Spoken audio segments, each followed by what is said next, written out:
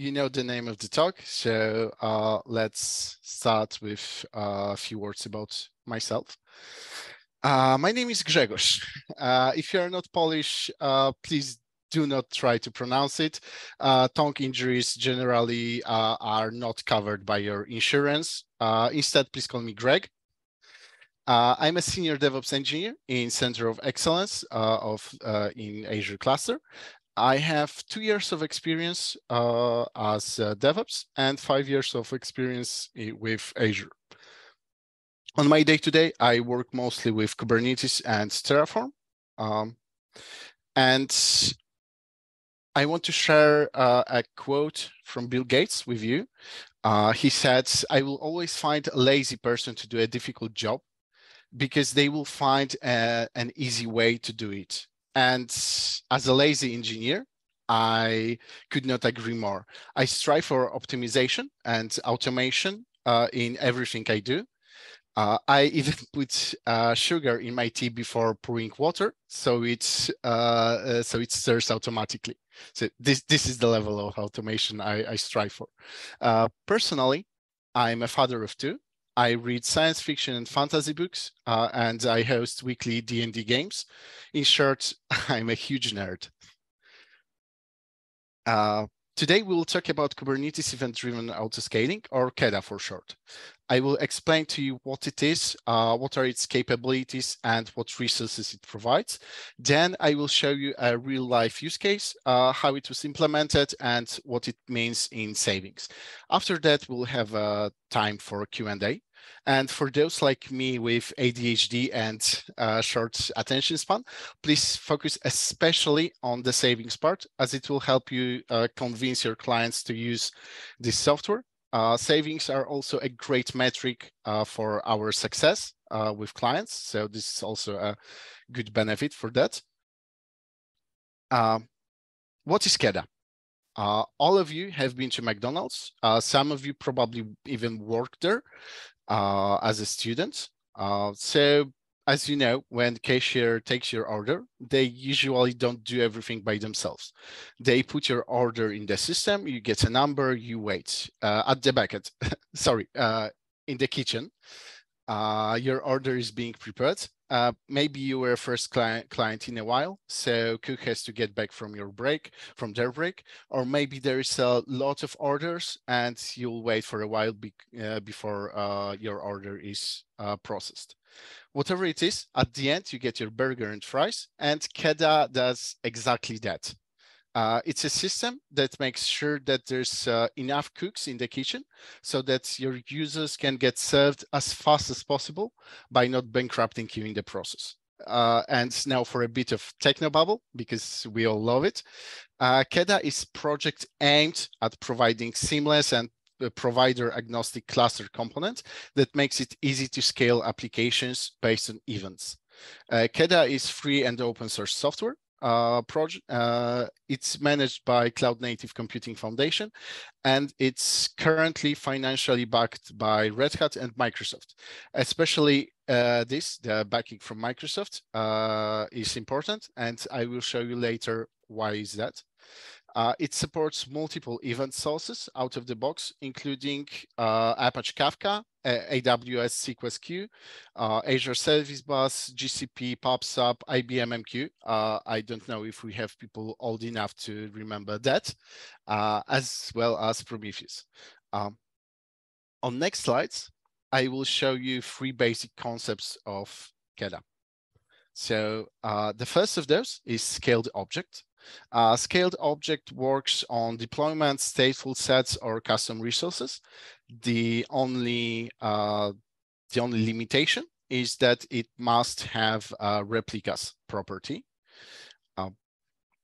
It is a higher level object than deployment or stateful set. You just need to reference those, like in here. This is a presentation. I will not be going through all of those values. You can read this in documentation by yourself. I highly recommend to do so. The next object is scaled job. It is used for one-off jobs when you have data set to parse or work item to process. All of the scaled job is defined as a single object. As you can see, you have spec and then template. And in template, as with deployments or scale sets, you describe your job template. The logic of this is as follows. At first, there are no jobs. Then the event is triggered. For example, message arrives in a queue. KEDA sees there's an active message. It creates new job. Job starts. It takes the message from the queue. It processes it. And if another message arrives, KEDA will create another job to process the next message. If there are more messages than we have declared for our max replica counts, they will wait patiently for the time when there are free resources to process the jobs. By itself, KEDA will not do anything with the message. You must ensure that the application can connect to your event source, like message queue, and take the message from there, work on it, and then send the information that the message is done, remove the message from the queue, obviously. The third object, third concept are scalers. What if you want to scale on something that is not a simple event? KEDA will allow you to do so as well by defining scalers like Prometheus, for example, or just a simple CPU or memory scalers. Using that, you can scale your cluster with all manner of metrics like HTTP requests per second. What's more, you can scale your cluster based on metrics coming from other clusters, which is not as easy to do with just what Kubernetes is offering.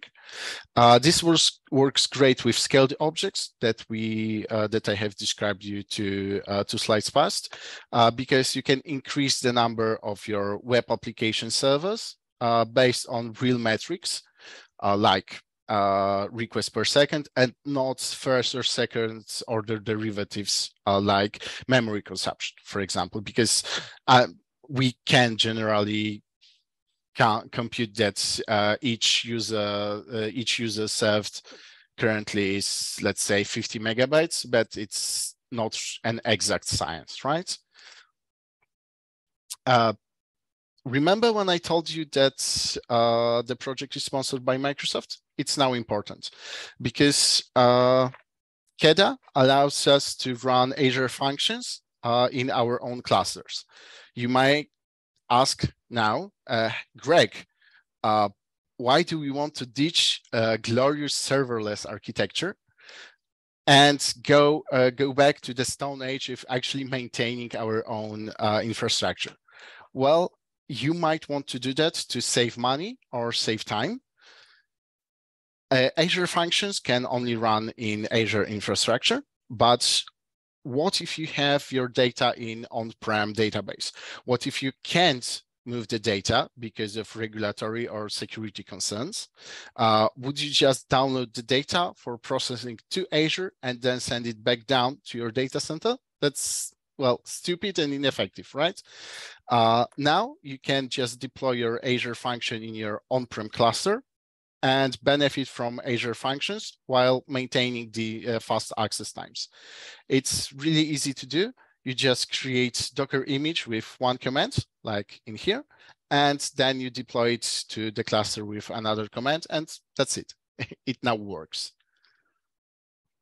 I have a question for you. How many of you play League of Legends? I do. Okay, we will have a poll for that. So even if you don't like talking, you can now answer the poll.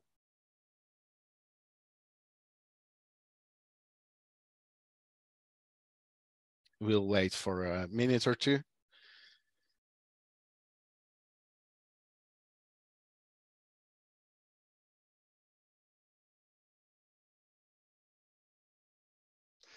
I guess Dota counts as well, right? Yes, basically yes. It's similar. I don't remember if the exact thing I want to explain is in Dota as well. Does Dota have words? Yeah, basically the League of Legends is like a copy of Dota, so even the creators are the same. Yeah, okay. So, okay, we have the results. So, okay, so most of you hadn't played League of Legends, and some of you don't even know what it is.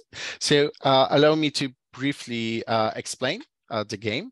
So, you have two camps. The blue camp and the red camp. These are two factions, 5 players each, and there are 3 lanes on which the players will fight with each other. Uh, uh, generally, 2 players go into the bottom lane, 1 player goes into the middle lane, and 1 player goes into top lane. After that, as I said, there are 5 players. So the 5th player goes into what's called a jungle. In here and in here, they kill NPCs to get money, and they assist other players in their lanes. So opponents might want to know what your jungler, what they are called, are doing. So they would place an item called a ward. Ward is something that gives you visibility on the map, and you, as a player, want to generally avoid them, so you can move through the map undetected. So imagine now that you are a professional player, you have a championship match coming up, and you want to prepare. You could watch hundreds hours of opponents' matches to figure out their patterns, but it's generally boring, and you probably have some better things to do, like training for yourself. But luckily, there is a thing that is great at monotonous and repetitive tasks, and it's called a computer. I'm pretty sure that you heard about that. So my client developed a solution that does exactly that. It generates a heat map of your opponent ward placements, and now you know where you should go. As you can see, there's one heat map like that provided in the slide. And let's talk about how the process looks like for generating this. So client sends a request. They want to analyze a video or multiple videos. So the request goes to backend. Backend downloads the video from YouTube, Twitch, or Vimeo, or wherever it was. It also queues a new job in service bus queue. Then Kubernetes Autoscaler, our KEDA, sees that there's a message in service bus, and computer vision parser container is spawned to analyze it. Computer vision generally is based on VMs with is based on VMs with GPUs. So as you know, pretty costly in both Azure, GCP, or AWS, right? Computer vision parser needs about 10 minutes to analyze the video.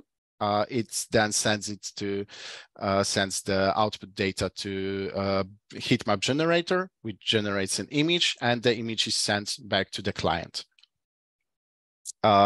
Let me show you how it was implemented. So at first, and we'll be using Azure. This is my weapon of choice, but it's agnostic. You can do this on any cloud. This one is the best for me. It might not be the best for you. So we create a node pool with in specific resource group with a specific cluster. we give it a name, we define a node count, so how many servers we will have in there. The eviction policy is delete because we don't really care about those servers when we are done with processing. We enable autoscaler from 0 to 1, which because we don't want to pay for idle computing. Compute. We set the max spots to 10, whatever. We use node VM size with GPU in there. We also taint it so that no other processes are started on that node. We have to do some specific Azure magic. We also give it priority of spot. How many of you heard about spots? You can use hands, or if you want an explanation, just let me know. Okay, spots. Is regarding of spot instance? Yes, exactly. So spot instance is a way for Azure to increase their get more money for idle machines. So they have data center, their data center must consume power, etc. Their hardware is getting older and older. So if no one wants to pay a full price that they decided for their nodes, they will sell it for less, just to make sure that this hardware is occupied and is generating at least some money, right? It's the same with Azure, with AWS. In Google Cloud, it has different name, but the premise is the same. And generally, spots instances have about 60 to 80% are 60 to 80% cheaper than the default, the standard instance. The caveat is that if a client comes that wants to pay a full price for that, you will get evicted. Your data will be destroyed, your VM will be taken from you. So it's, plus and minuses, ups and downs. But for our needs, when our processing time is about 10 minutes, this is not really an issue. It's not really a danger. And the savings of 66% are definitely worth it. Now we implement the actual scaled job. So it has a name. It has its Python script that does all the work. I don't know why data science people love Python so much. But well, unfortunately it is. We define some environment variables, pretty boring stuff. You all did that more than once. We give it a max replica count of 1 because this was only a proof of concept. Then we define a trigger, which is something that will actually look at our queue parser in namespace of needle R&D.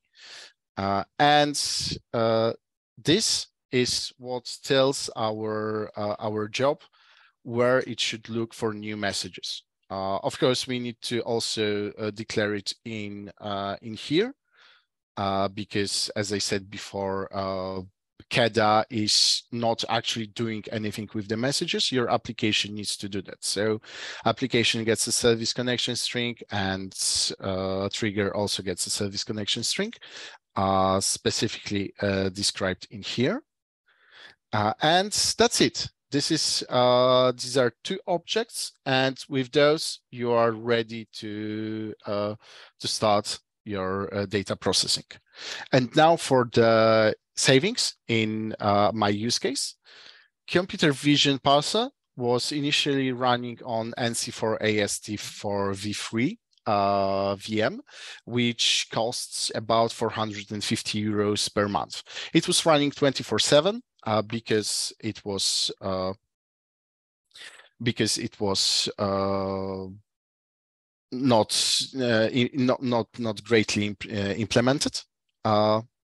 When a client wanted an analysis, someone would log into the VM, they would run the parser manually, and then they would send them the resulting image.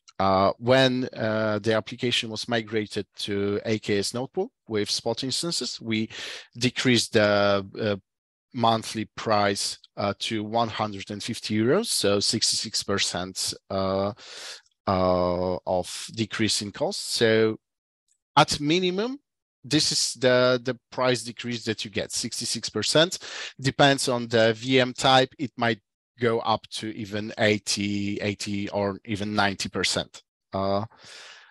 Then, because we had only 10% of our actual capacity, the actual savings are 96%. So instead of 450 euros, we are paying like 20, which is like no cost at all.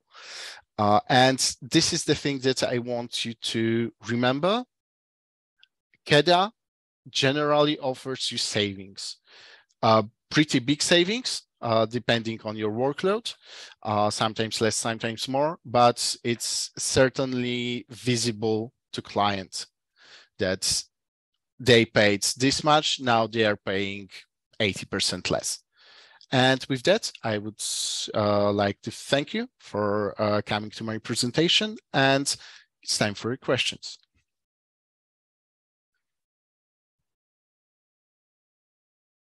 Can I open the table with simple question?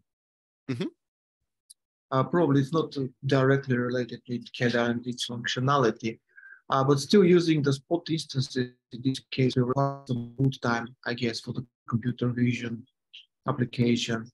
So the question is there and what can be offered as a benefit from KEDA to boot these instances faster, for example, or on a different preferred time? Is there such a possibility?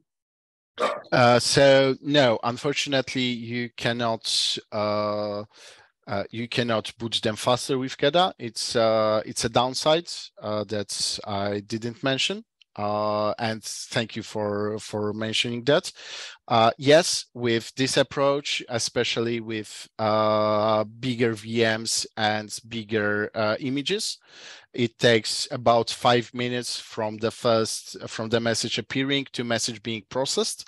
So if your workload depends on being as fast as possible, you will need to keep at least one VM ready for processing at all times. So the savings might be less, but still you can benefit from autoscaling from one to many. Of course. Thanks for that. And the very last thing, is the queue only option to communicate with KEDA?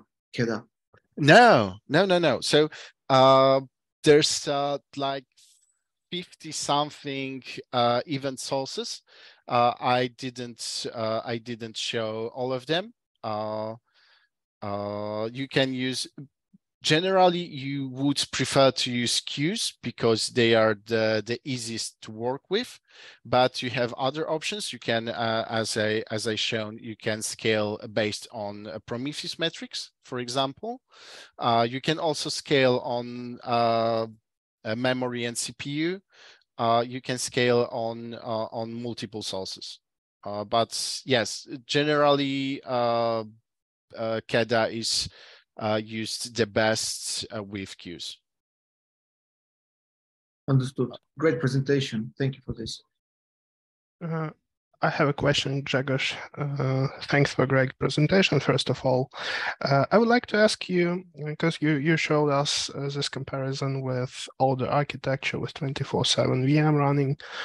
Have you compared the same thing, for example, with similar implementation using scale set, for example, with 0 instances running by default with a custom image? containing your application? Because the thing I'm asking actually, because it might be a difference in performance while you're running an instance, an application directly on it, an instance and a container environment on it, and a container on the instance. So have you compared such a performance metrics, for example, in terms of processing time? No, I did not. Okay, but it's a good idea. I will make a note of that, and I will check with the client if they might want to invest resources in checking that. But I think that your approach would be faster, but it also would require more preparation time. So yeah, of course, it requires it's more always a thing of trade-offs. We get paid a lot. Fortunately for us, unfortunately for the clients. So if we need to spend an hour or 2 hours to prepare the new image, to make changes, etc., it might not be beneficial for the clients to in regards to savings. Absolutely, it's not a question in a business domain. I would say it's a question in R&D domain more, to get more informed on performance metrics of such application running directly on a VM and running in a container environment. So that's only it. Mm-hmm. Thank you. Great presentation. And thank you for your questions.